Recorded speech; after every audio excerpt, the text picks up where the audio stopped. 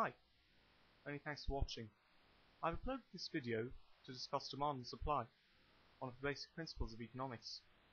It's a concept that's central to pretty much everything you do in economics, so grasping it is important. First of all, I'm going to start off by talking about the demand curve. Here's what a demand curve looks like. You'll notice that it slopes downwards because of the negative relationship between price and quantity demanded. The higher the price of something, the less people are going to want of it. On the other hand, if the price of something is low, people will want more of it. Now, I'll talk about the supply curve. This time, the supply curve slopes upwards, because the relationship between price and quantity is positive. When the price of a particular good is low, firms supply less of it, and when the price of it is high, firms supply more of it, which makes sense because they are making a higher economic profit from doing so. It's important to understand that price is the only single factor that causes a movement in demand and supply curves. Now, I'm going to take you through the factors that cause shifts in demand and supply curves.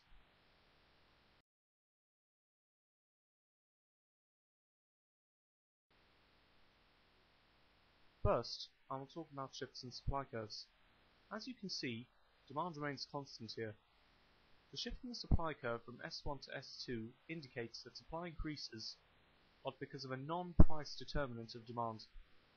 Take for example the cost of factors of production.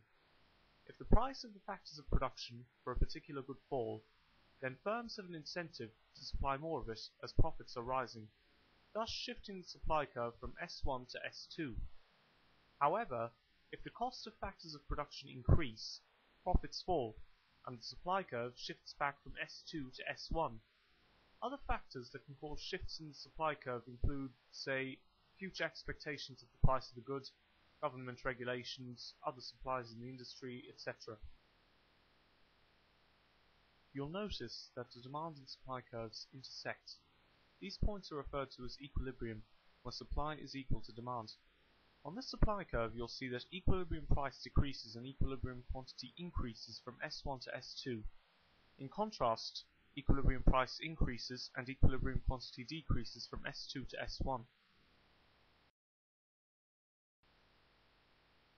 Now I will move on to shifts in the demand curve. Conversely, supply remains the constant factor here. Again, it is the non-price determinants of demand that causes shift in the demand curve. Prices of related goods would be an example. If, say, the price of petrol increases, demand for cars will fall, and people may switch to using more public transport instead. Thus, the demand curve for cars shifts from D2 to D1. In contrast, if the price of petrol falls, demand for cars go up, and the demand curve shifts from D1 to D2. Equilibrium price increases and equilibrium quantity increases from D1 to D2. In contrast, equilibrium price and quantity decrease from D2 to D1.